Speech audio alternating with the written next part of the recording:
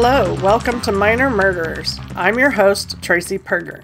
This is episode 2. First, I'd like to thank a few people for becoming monthly donors to the show. Trey in Nashville, Tennessee, my mom, and our producer, Donald. Thank you so much for all of your support. If you're interested in supporting us, please visit the donation page at minormurderers.com. We received some feedback on the Centoya Brown case that we'd like to share. Here's our producer, Donald, with that. Hi, everyone. We received some messages on Facebook. Jared from Washington said, "My girlfriend is all crazy on the subject, the opposite of me. I think when you approach a dude and have sex with him for money, and then murder him, you lose your ability to play the victim card." Andy from Maryland said, "She murdered that man while he was sleeping. If she was a victim at all, it was her pimp who victimized her." We also received a voicemail. Hi, this is Chris calling from Toronto. I just wanted to call about the episode that you had done on Centoya Brown.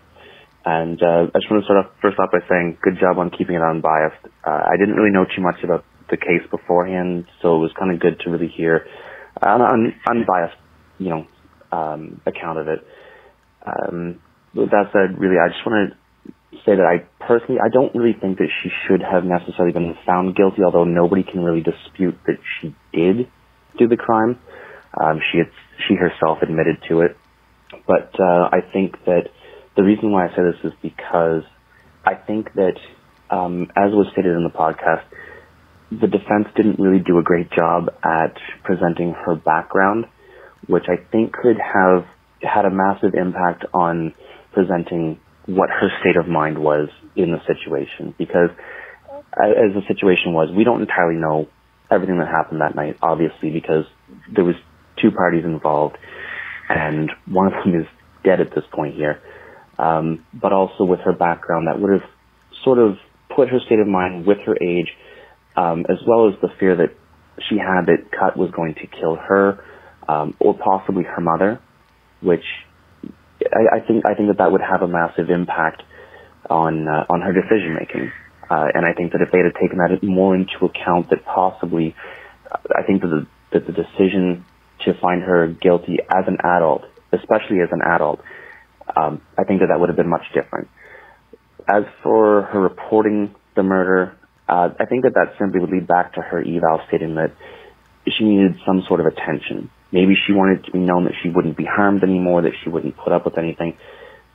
And I think that there'll be some people that would probably argue that, we've all had terrible situations in our life that we didn't kill someone, but I don't think that you can really say that until you've walked that mile in someone else's shoe. Again, I really think that the background would have been an important piece to have presented a whole lot better if they wanted to defend her properly. Maybe we could say that maybe she should have still been, tried and found guilty as a minor, but I definitely don't think that as an adult that was the right decision to make. But I do want to pose a question to you. Do you think that the outcome would have been the same if she had been tried as a minor and it had been kept as that, or if she had been found not guilty? Do you think that she would have had the opportunity to continue down the same path as she had, or as she has followed, or if she would have stayed on the path that she was on? Currently what we're seeing is that, she's had the opportunity to get her GED, as well as further education, to become the person that she's claiming to be. Thank you for your time. That's a great question, Chris. I never really thought about that. If she was found not guilty, she would have been released immediately. If she was found guilty but tried as a juvenile, she would have been released when she was 19. Since she had already done time in juvenile and then went back to her bad behavior as soon as she was released, I don't know if she would have benefited from that. So maybe being tried as an adult, sentenced to life in prison, and then given clemency was a blessing in disguise. Thank you for contributing your thoughts. To join the conversation, visit our website for our exclusive forum or links to our social media and our phone number. Let's begin the Jamarion Lawhorn case. I have to preface this case with a warning. There will be descriptions of child abuse, so if that bothers you, you may want to skip some parts.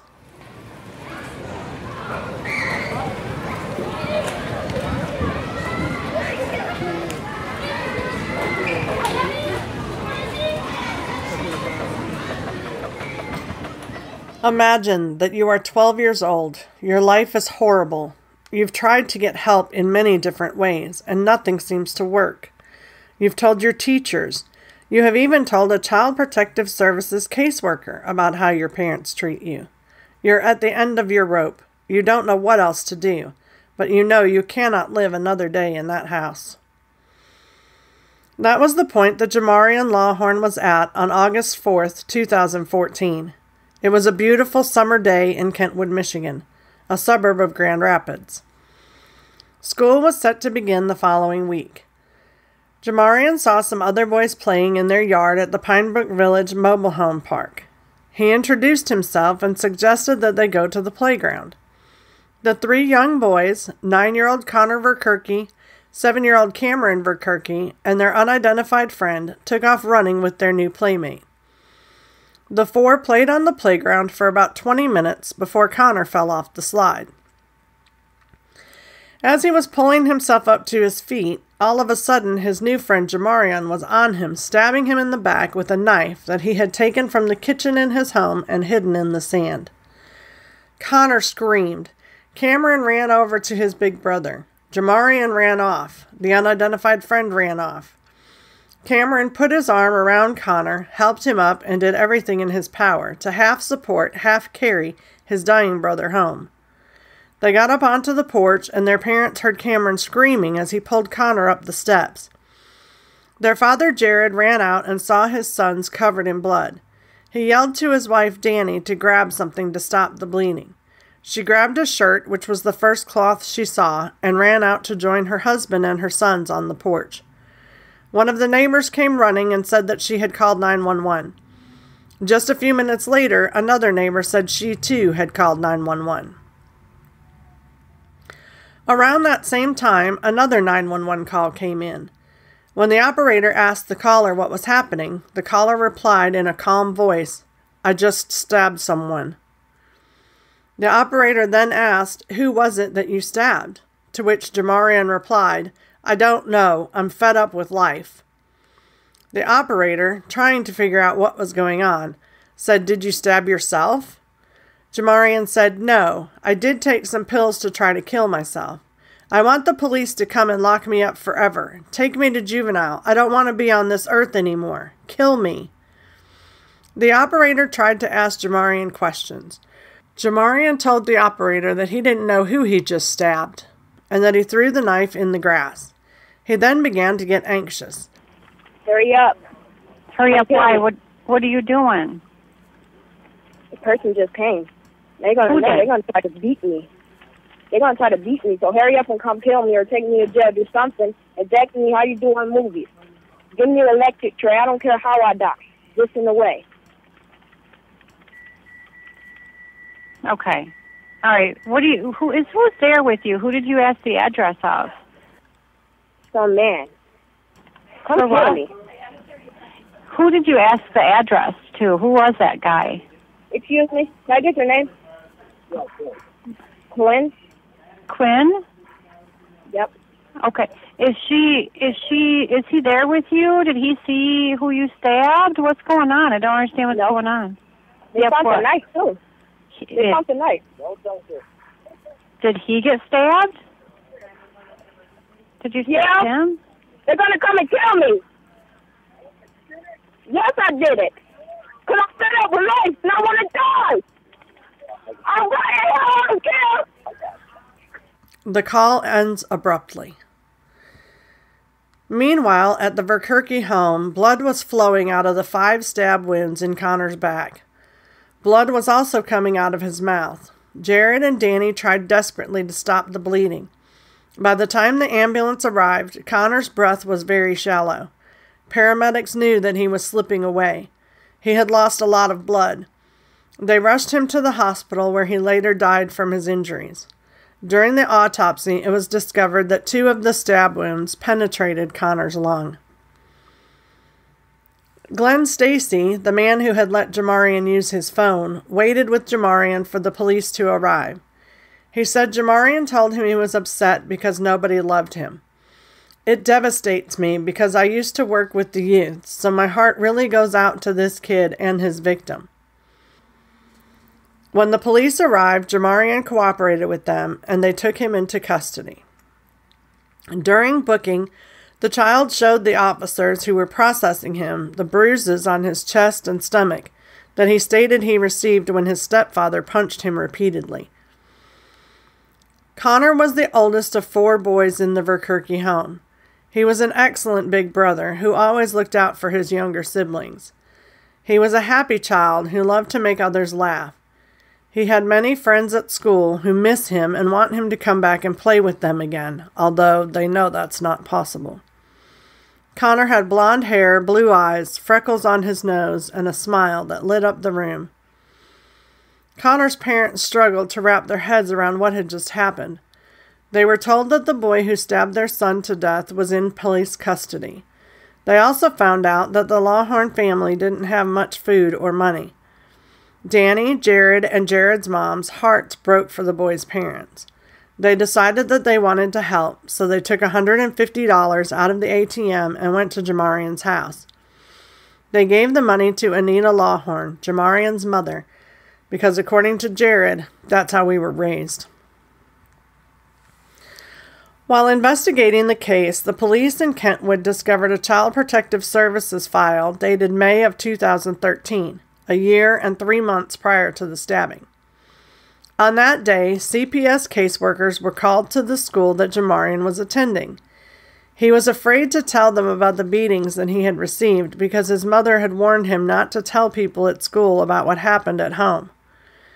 The child could barely sit down, though, and eventually told CPS caseworkers that his mother had beaten him with a belt on a regular basis. He then showed the caseworker the bruises and scars on the back of his legs and buttocks. He also stated that Bernard Harold, Anita's boyfriend, often punched him and beat him with an extension cord. Some of the scars are so bad that they are permanent. When the CPS worker visited the home, which Jamarion lived in with 1 older sibling and 2 younger siblings, she found deplorable living conditions. There were mouse droppings and roaches running rampant. Beer cans and drug paraphernalia littered the living room. Piles of dirty laundry were in the kids' rooms. There was very little food in the kitchen for the children to eat. The CPS caseworker filled out a report and shoved it in a filing cabinet. They took no further action. CPS policy and Michigan child protection law both require that a CPS worker notify the police and the county prosecutor within 24 hours of discovering criminal child abuse. Neither were notified. Police visited the Lawhorn home during the murder investigation and found that not much had changed since the CPS investigation. They stated that the living conditions in the home were unbearable. There were flies all around. There were signs of drug abuse and empty beer cans scattered about. There were no sheets or blankets on the beds, but the beds were covered with bugs. There were no working utilities. The house was in disrepair with drywall falling in the bathroom. What little food was in the house was moldy, rotten, or otherwise inedible. On October 2nd, 2014, the court removed Jamarion's 14-year-old brother, 7-year-old sister, and 2-year-old sister from the home and placed them with relatives. Anita and Bernard were given supervised visitation. As the police dug deeper into Anita, they discovered that she had 2 children in New York who were removed from her care before Jamarion was born. A 1-year-old girl had multiple broken bones, and a 3-year-old girl had cigarette burns on her body. Jamarion's father was still in New York, and after the CPS investigation in May 2013, Jamarion was sent to New York to live with his father.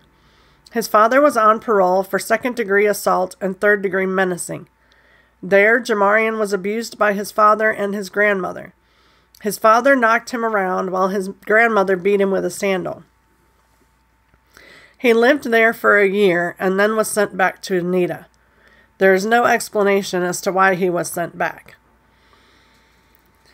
As time went on, Jared and Danny discovered more about Jamarion's background. Their feelings toward Jamarion are positive one day and negative the next. This is Jared and Danny in an interview with Wood TV 8 about a month after their son's murder. Instead of crying out for help or something like that, he chose to act violently Which in itself was probably a very, very loud cry for help. A month later, Connor's mom and dad are at times numb. Tears come some days, but not others. Anger wells, then fades, and turns sometimes to pity, at least for Jamarion. It is. It's a roller coaster. It's a complete roller coaster. You know, today I might feel bad for him. Tomorrow I might hate him. But there's no wavering in their anger at Jamarion's mom. After the stabbing, CPS took away her other 3 kids and filed papers to terminate her parental rights. Connor's parents said they believed those kids were already gone when they gave Anita Lawhorn the money for groceries. We went there and gave her money with the intent that it would be used for good purposes. If she didn't use it for that, that's on her. Where are you afraid it went? Up her nose. For a year after the murder, Jamarion was held in a juvenile detention facility. He was taken to an inpatient pediatric psychiatric center a few times after suicide attempts.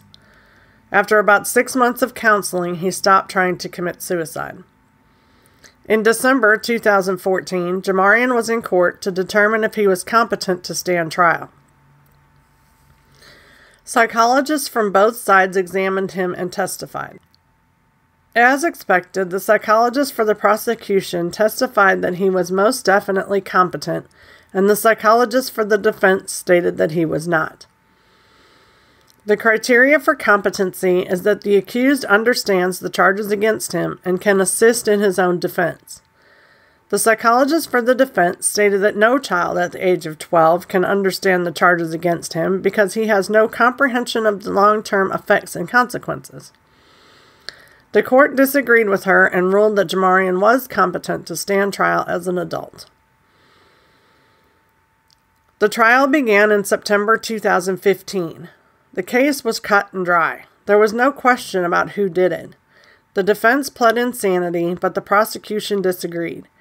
Jamarion had told one of his counselors that he had been contemplating it since CPS did nothing about the abuse he had reported. He didn't decide exactly on how, when, or who his victim would be, but the homicidal and suicidal thoughts had been present for over a year. The jury determined that because the murder was premeditated, even though the details were not, Jamarion was guilty of first-degree murder.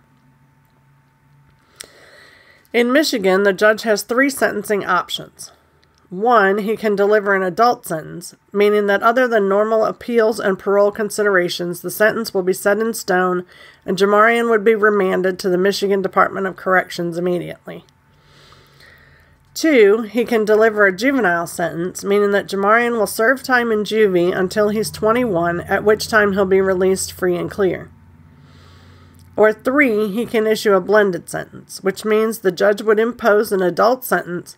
However, Jamarion would be considered on probation in juvenile detention center and receive the benefits of juvie, such as counseling and rehabilitation programs. The case would be reviewed regularly. Many factors determine at which age sentencing would be reconsidered. At that time, the judge will review the case as well as Jamarion's cooperation and improvement. The judge may set Jamarion free, sentence him to 25 to 40 years, impose life with the possibility of parole after 60 years, or life without parole. The prosecution argued that if Jamarion is given a straight juvenile sentence, he will serve a maximum of 8 years. The question is, will he be able to be rehabilitated by then? That's something we just don't know. She didn't think it would be wise on the court's part to tie their own hands that way. She said that she isn't opposed to a blended sentence. The defense said, is it fair for the future to be hung over Jamarion's head for the next 8 years? He deserves to know what the future holds for him. He also presented the argument that Jamarion tried many ways to get help and nothing else worked. He said, some of the culpability for this matter doesn't rest on Jamarion. It rests on the people who were supposed to be taking care of him. I'm talking about his parents. I'm talking about the authorities that were contacted. It doesn't remove responsibility from Jamarion, but Jamarion, in a way, is a victim as well. Jamarion has cooperated with his counselors in juvie and has improved in the last year and 3 months since the murder. Based on that, as well as the vast resources available in the juvenile system, he thinks Jamarion is capable of being rehabilitated. The focus has been primarily on Jamarion. I felt that it was very important to play a clip of the actual victim impact statements. We cannot forget Connor in all of this. During the statements, Anita was crying, but Jamarion showed no emotion. It probably goes without saying that losing Connor has caused irrevocable pain. I carry it every day and I miss him every day. This past year, I watched as my son, who prior to losing Connor brought home straight A+s all across the board, dropped down to C's and D-minuses. His grades are back up, but there are several studies that I have read about what happens to young children who are exposed to severe acts of violence. And these, along with my own grief, keeps me up every night.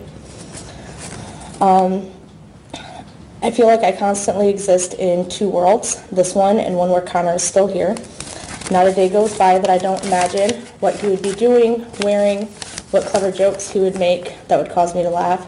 You know, I picture him sitting in that chair if he had been able to live through it, but he's not there. I don't often address this, and I had to step out, so I'm not even sure if it was brought up or not. But I myself experienced abuse growing up, and after I moved out just before I was 19 years old, not very many people knew about it, even inside of my own home. And when I found out that I was pregnant with Connor, I began researching how to break the cycle, how to be a better parent. I took classes because I never wanted any of my children to feel the way that I felt or to be touched by that. So the notion that he should possibly receive a lesser sentence or not as much time based on his home circumstances hurts because of my own history, and I feel like it adds to the stigma of people who have been abused or have mental illness, and it would be doing us a disservice.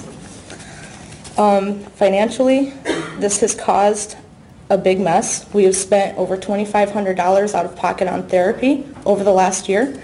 And Cameron will be in and out of therapy well into adulthood because as he grows up and as his brain matures, he is going to have to constantly reprocess what happened. Just all around, this has been completely devastating. And I just wanted to say that I firmly believe in the saying that grieving the loss of a child is a process, and it begins on the day that your child passes and ends the day that the parent joins them. So, thank you. Anyone else? Yeah. Yes, Your Honor.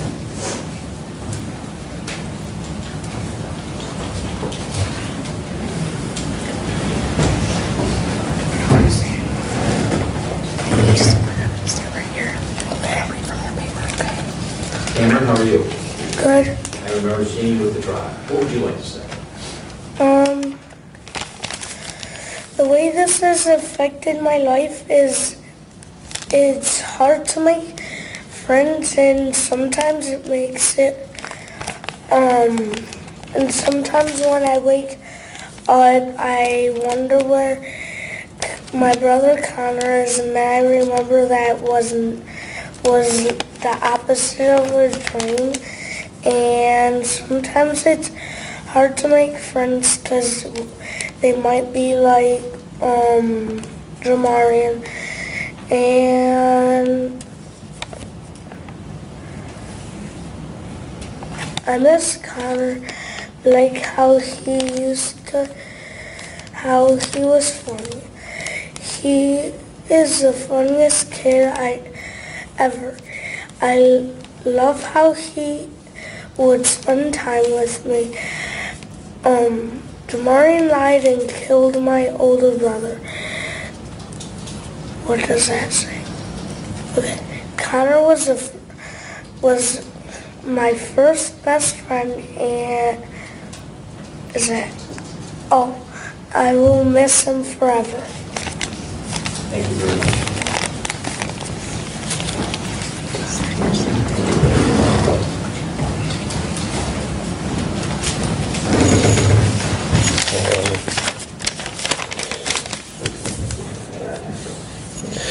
To say my son's death hit us like a wrecking ball feels like an understatement.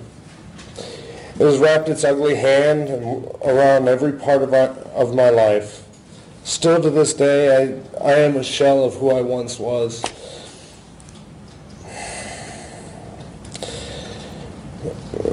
I'm a shell of the man I was on August 3rd, 2014.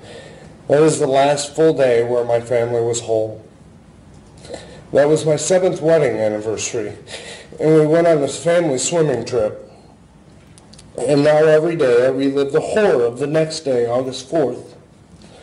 There are no words to explain holding my dying son in my arms. No way to count the trauma of his brothers watching him die. These are the last living memories I have of my son. These scenes replay in my head and make the horror movie seem like a docile by comparison.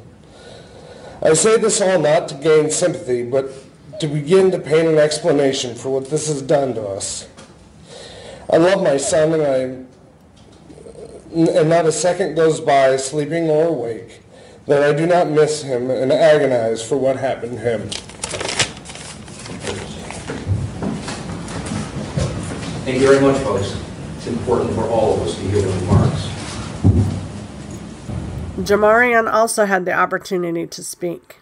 He read the following off of a paper he had written. I'm sorry for my actions.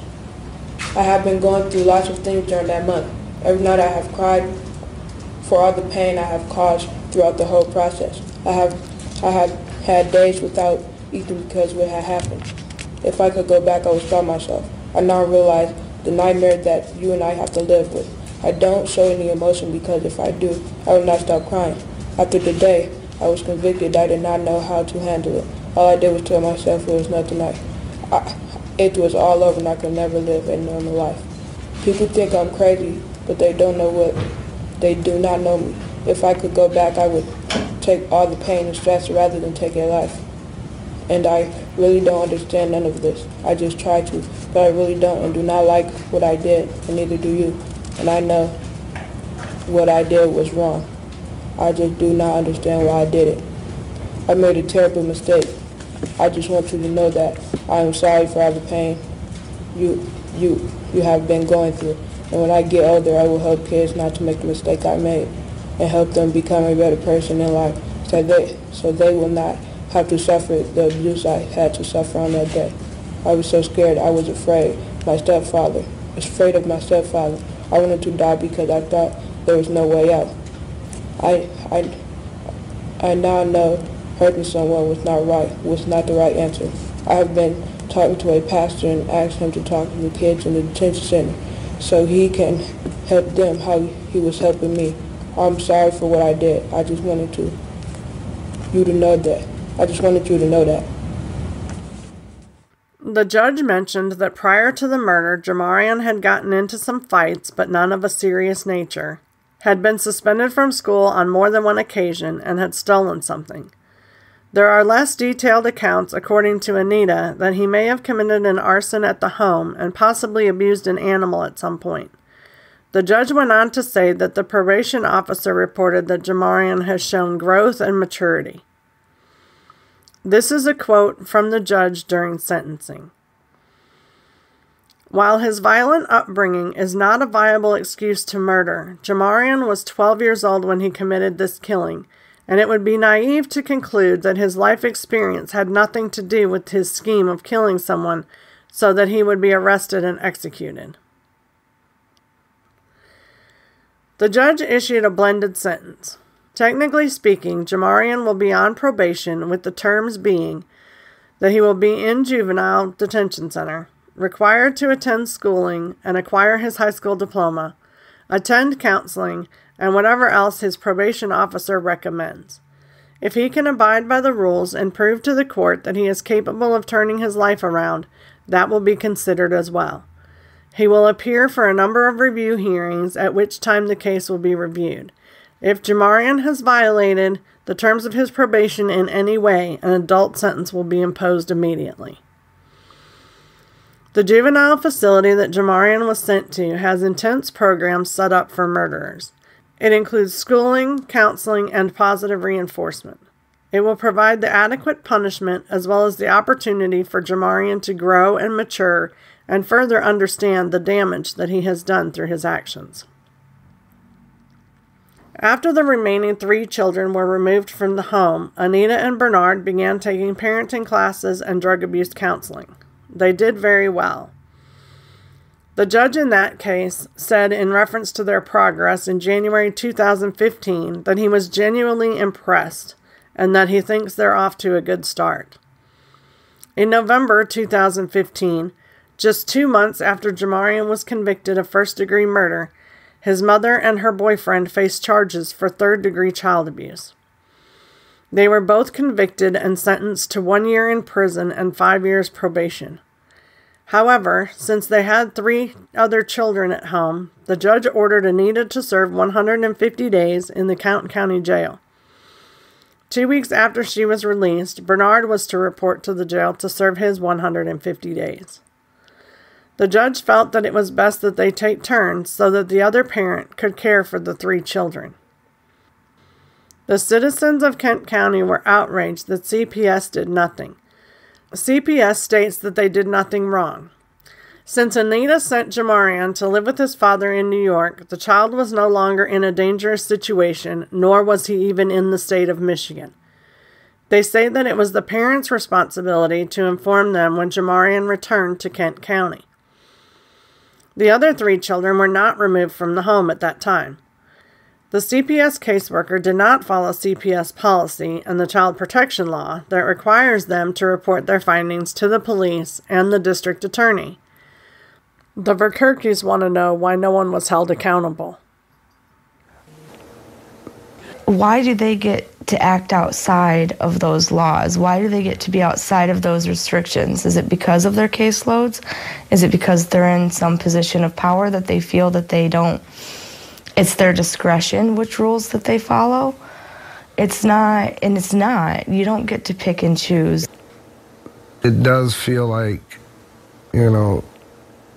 somebody else not doing their job properly cost me dearly. In April 2016, a CPS investigator and a supervisor were disciplined for the actions they took or failed to take in May of 2013. They were given a 5-day suspension without pay and assigned to receive more training. As a result of this case, other changes have been made to CPS protocols, but I couldn't find any details on what those specific changes were. Connor's grandmother continues to help Anita financially and by providing transportation to visit with Jamarion in juvie. She said, "When I found out about her and that she was a drug addict, I thought, why am I helping? Did she do drugs with the money we gave her for groceries? But I didn't allow myself to dwell on that. No matter what she did, I knew I needed to see her through eyes of compassion and love. Why does our human nature allow us to decide that only some people are worthy of love and compassion?" Jamarion is doing well. He's following the rules, hasn't gotten into any trouble, and is getting good grades. He has been working with a pastor to help other kids make better decisions than he made. He hopes to be released and become a writer and a motivational speaker when he grows up. What do you think? Was the blended sentence the best thing for everyone involved? Do you think CPS should have faced more consequences? If so, what would be appropriate?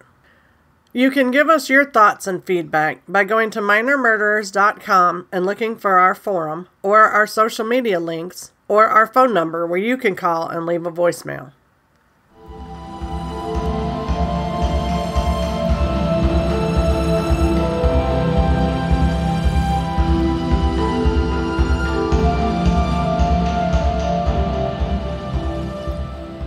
We received another voicemail that we'd like to share. This is Angie from White House, Tennessee. I did not know any details about the Centoya Brown murder. I caught bits and pieces from various friends on Facebook, but never really had a good, clear picture of what all was involved in the case. I have to say, I was completely riveted by the podcast. I actually listened the whole way through and found out things I never knew. We really appreciate that review, Angie. Thank you all so much for listening to Minor Murderers, Children Who Kill. Join us April 1st when we release episode 3. We will be covering the case of Sheila Eddy and Rachel Schoaf. Their victim was their friend Skylar Neese. All three were 16 years old.